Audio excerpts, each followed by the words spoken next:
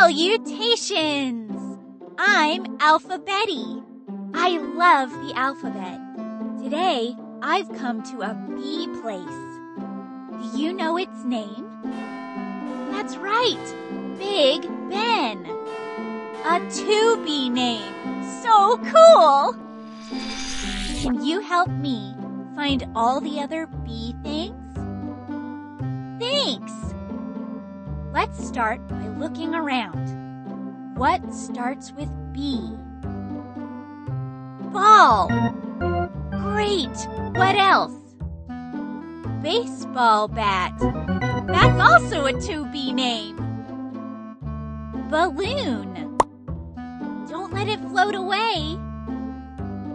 Butterfly. So pretty. Banana. Yummy.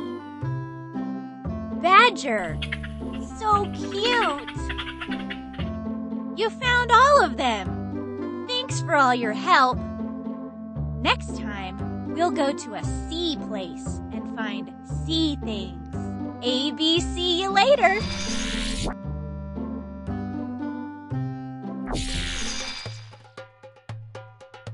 Greetings! I'm the counting wizard. I love to count. I've gone on a dinosaur safari, and I've found more eggs. They are so big, I wonder what kind they could be. They could be so many kinds. Triceratops, Tyrannosaurus Rex. Ooh, I'm prepared for T-Rex this time with that steak spell. They'll eat it right up. Let's count these big eggs. 1, 2, 3, 4, 5, 6, 7, 8, 9, 10. 10 big dinosaur eggs. Ooh, wow. Oh, look, a few are starting to hatch. Oh my, they're Spinosaurus. Spinosaurus with the big fin. They're so cute with the fins, and they're very, very snappy. Let's solve this hunger problem. I may have made a mistake. Bring to me one big steak. What? They don't want to eat it. They keep looking at me and they want to hunt me. No, we don't eat counting wizards. No, no, no. Eat the steak. We should get out of here very quickly. Yes. Farewell.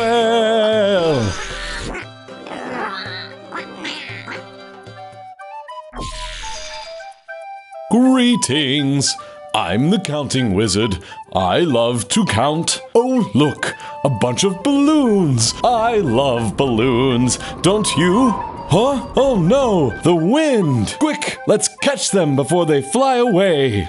1 balloon, 2 balloons, 3 balloons, 4 balloons, 5 balloons, 6 balloons, 7 balloons, 8 balloons, 9 balloons, 10 balloons. Ooh, they are so pretty with all their different colors. Thanks for helping me catch them. It would have been terrible to have them blow away. You know, a great way to make friends is to share. I know someone who may also like these balloons. I will share them with him. Farewell!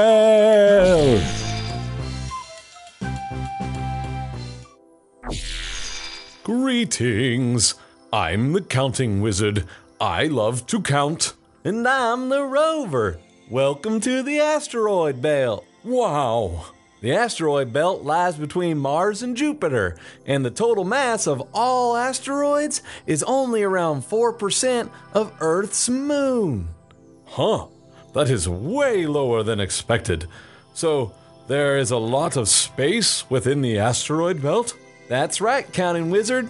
That's how outbound research vessels like Voyager 1 have passed easily through it. And all the asteroids look so different. Why is that? Take a look over here. So asteroids are classified as 3 primary types. Carbonaceous, or C-type, which are mostly made of carbon, and these make up about 75% of all asteroids. Silicate-rich, or S-type, which are mostly made of silicates like sand, and these make up around 15% of all asteroids. And metal-rich, or M-type. These are mostly made of metals like iron and nickel, and these make up around 10% of all asteroids. So, what they're made of makes their shapes? Well, partly. However, they also experience collisions and erosion and micrometeor bombardment. Wow, it must be really tough to be an asteroid. My scanners are picking up Vesta 4 nearby, but I can't see anything because of these asteroids. I have an idea. I sure do love counting these asteroids. 1, 2. Whoa! I'm Linus the Minus, and I love subtraction. Good luck counting while I'm subtracting. Oh, good. Thank you, Linus the Minus, for clearing the way. Now we can have a better look around. Thank you. Does not compute. Yeah! Thank you so much, Linus. You're a real help. Help. Help.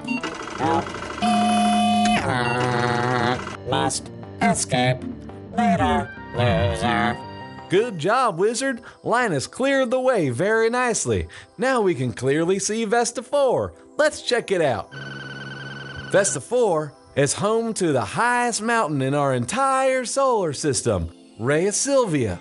It is 505 kilometers in diameter and 25 kilometers tall. Holy cow! It is very impressive, and yet it wasn't even discovered until 1997 by the Hubble Space Telescope, and not named until it was investigated by the Dawn spacecraft in 2011. There's always something new to learn, isn't there? It's so exciting, and that's why exploration is so important. But, Rover, nothing seems to be from here. Do you think your home could be in the asteroid belt? No, that doesn't seem to be possible. The asteroid belt sure is an exciting place to explore, but it isn't home to anyone. Besides Linus the Minus, maybe. Let's go to the next planet and see what we can see. Traveling through space? Jupiter is the place. Farewell. Bye-bye now.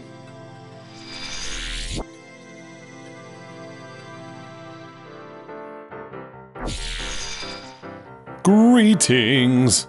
I'm the counting wizard. I love to count. And I'm the rover. Welcome to Mars. Wow, the red planet. That's right. Mars is nicknamed the red planet because it's covered with rust like dust. Even the atmosphere is a pinkish red colored by tiny particles of dust thrown up from the surface. Ooh, pink is one of my favorite colors. What else can you tell me, Rover? Mars has many massive volcanoes, and it is home to Olympus Mons, the largest planetary volcano in our solar system. It stands 21 kilometers high and is 600 kilometers across at the base. 21? 600 kilometers? That's so big. I want to count all the kilometers. Well, maybe if we have the time a little later. Let's continue looking first. Mars has a very thin atmosphere made mostly of carbon dioxide. It is not thick enough to trap the sun's heat like Venus, so the planet is very cold. Temperatures range from negative 120 degrees Celsius on a winter's night to 25 degrees Celsius in the summer. That's negative 193 to 77 degrees Fahrenheit. That's a very drastic swing. No wonder no one lives here.